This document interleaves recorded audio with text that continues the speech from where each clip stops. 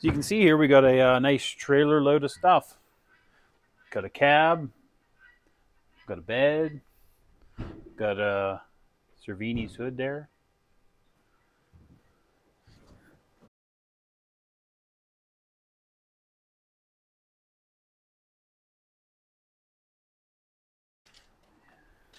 Paint looks a lot better this time around than it did last time.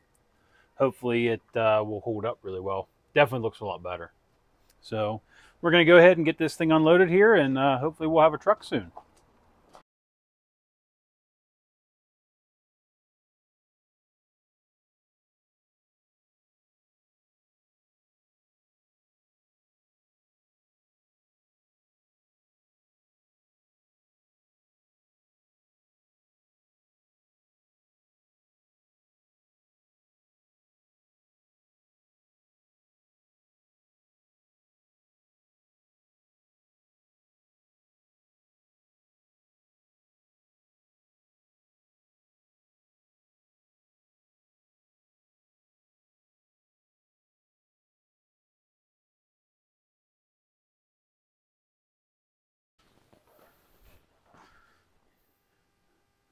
So we got the cab back here today. We have some other stuff. We left it in the trailer though because we wanted to make sure that we had enough room for everything here. Color's very similar to what it was when it left, but this time we're doing base coat clear, which is great. I think it looks a heck of a lot better than that urethane enamel. But opinions vary. But we got doors on it this time. So we're going to do something a little bit different this time. We're going to try and pick this up with the doors on it and set it on the truck. Obviously, we're going to do our normal firewall install of everything. You know, we're going to put our heater boxes in and everything, get as much on the firewall as we possibly can, just to facilitate some use in getting everything all done there. Try to make sure we make the best use of our time here. So we're going to go ahead and start throwing some stuff on this cab here and hopefully get it put on the truck.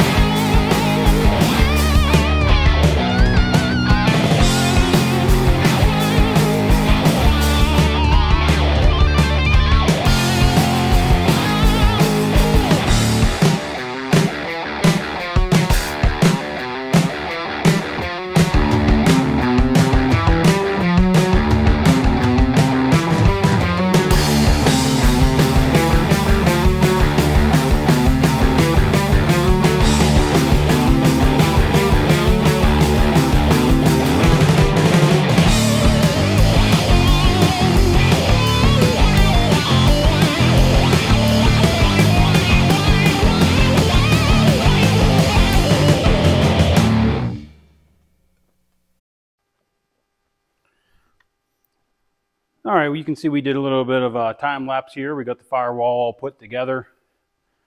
Once again, we're recapping here. We got the dum-dum around the heater pipes there, and we got the outside heater box on, and all this is still attached here. We got the heat shield on here. Still need to put the map sensor on over here.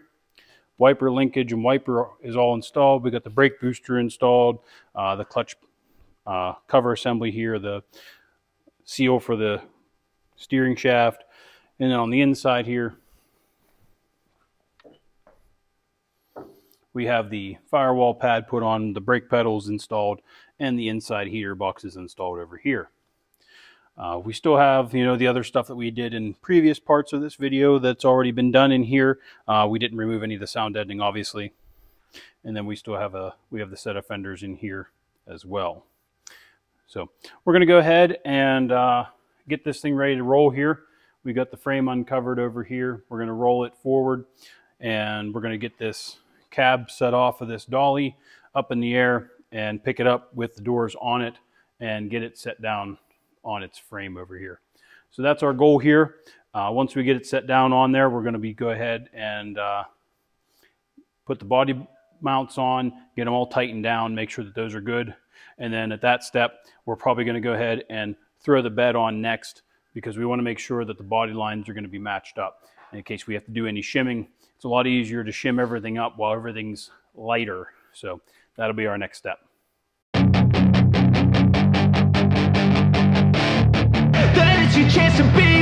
Hey kid, don't ever let them get inside your head. They'll tell you what to do in life instead of everything you know that you could get.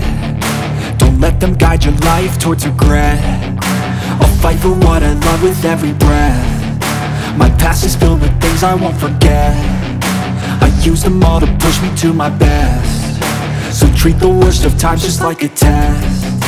If only I could go back in time, I'd tell myself that everything will end up alright. Just push yourself, test yourself, figure out what you like, and find your limits, don't be rigid, always work towards a prime. Surround yourself with open minds, people can change your life. A few friends with intent can help you feel alive. Find a passion, take some action, and with a little time, just be patient, make a statement, try to enjoy your life.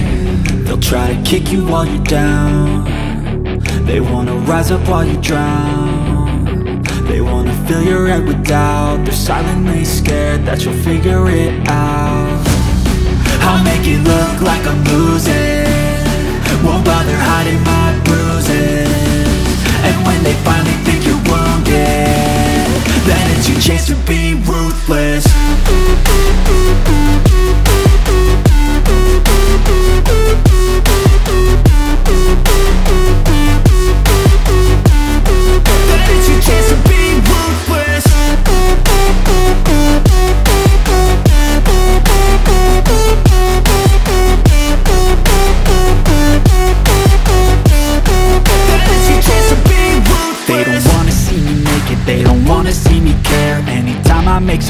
I can see that they compare. I think everyone's against me, maybe something in the air. Am I paranoid? I swear a void is forming and they're scared I walk a straight path. Not many can say that. I like to play fast, cross me and there's payback. You better pray that I don't see your face at any place that I go. I know you hate that. I've been doing fine, I'm not wasting any more time. I live for the fight and the climb, and I think that the pain that's deep inside is what defines. So I won't give up, I'm gonna make it to the top. I don't care what's in my way, I swear I'm never gonna stop. I could fall flat on my face and I swear I will get back up, cause I don't deserve a thing and the road ahead is tough. They'll try to kick you while you're down. They wanna rise up while you drown. They wanna fill your head with doubt. They're silently scared that you'll figure it out.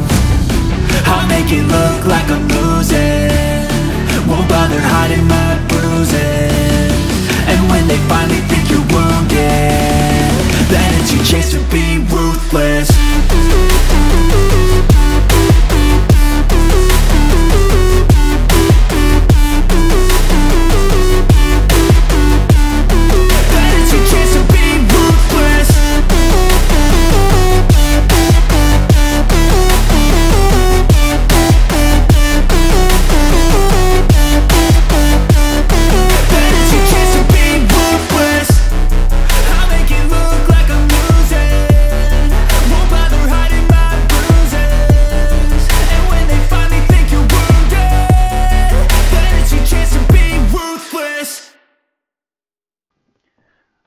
All right, so we got the cab set on here, and went pretty smooth. Just me and Brent this time around, and we still didn't bolt it down yet. But we're going to go ahead and unstrap the doors here so we can get them opened up, get the bolts put in here, get it bolted down, get all the grommets put in, and then hopefully we'll be able to throw the bed on it here tonight too as well. Try to get that done.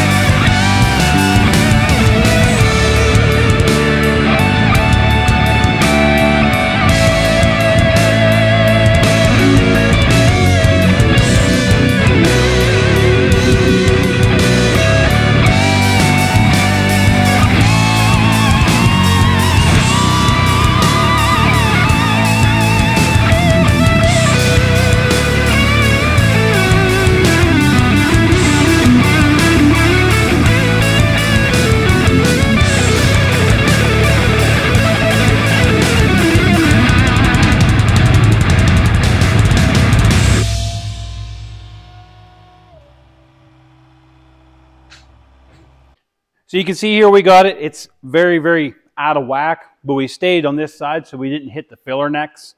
We didn't want to scratch the inside of the bed up. So we're going to just go ahead and kind of pick this thing up by hand and just push it across. There's some stuff in the bed here. We might have to take it out, but it shouldn't be too bad.